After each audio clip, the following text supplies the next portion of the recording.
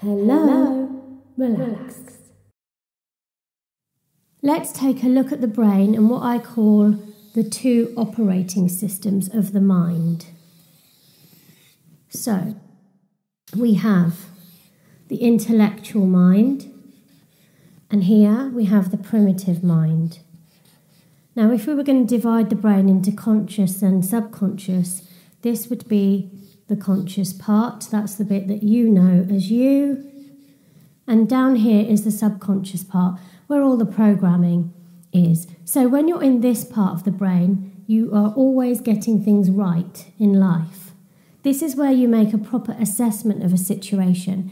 In this part of the brain, this is where you are confident, where you know how to do things properly, where you've got a good idea of what's going on, you've got a good perspective in life. This is where you're able to make better choices. So we really want you to be in this part of the brain as much as we can get you into there.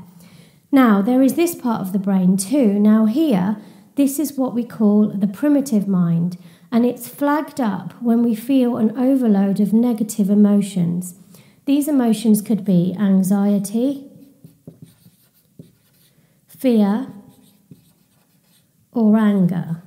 Now, when we feel any of these emotions, this part of the brain is triggered, and this is called the amygdala. And it's like the fire alarm of the brain. So the fire alarm goes off because the stress is then accumulated in what we call a stress bucket.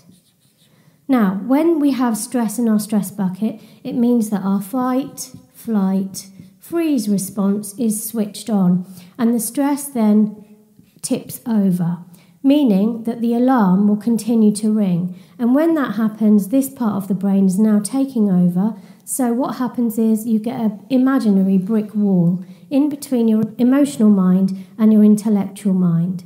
So what happens is you lose intellectual control, which of course isn't useful.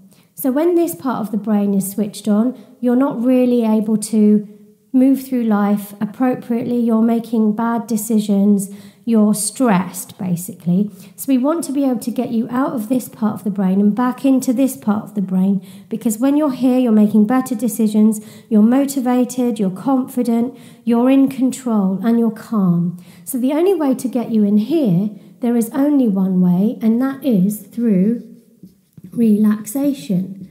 So when you're able to relax, you're basically able to switch this part of the brain off. So what happens is the stress in the bucket reduces, and once that stress reduces in the bucket, the alarm goes off of the brain.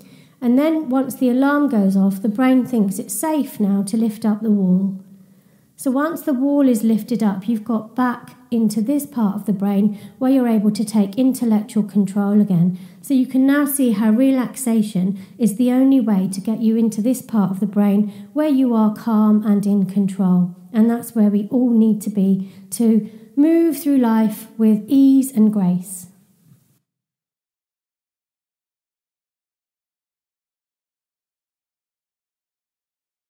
Now, when this part of the brain is switched on because the alarm is ringing, you're going to get the stress chemicals. And those stress chemicals are adrenaline, cortisol, and histamine. Now, they are brilliant chemicals for when you're running away from a tiger in a jungle, but they're not so great for when you're trying to operate through life smoothly. So we don't want to be able to run our lives with adrenaline fueling our system. So what we have to do is be able to get back into this part of the brain, because when you're in this part of the brain, you're releasing two very positive neurotransmitters, serotonin and dopamine.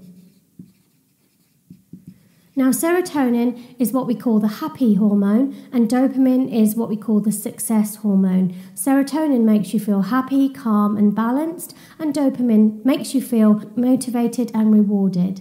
So those two chemicals are really lovely for the brain, and they are the reward chemistry. So as soon as you learn to relax, you're releasing these two chemicals, and that is always a good thing.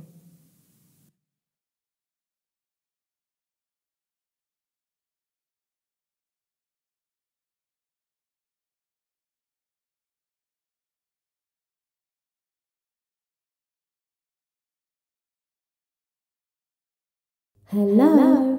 Relax.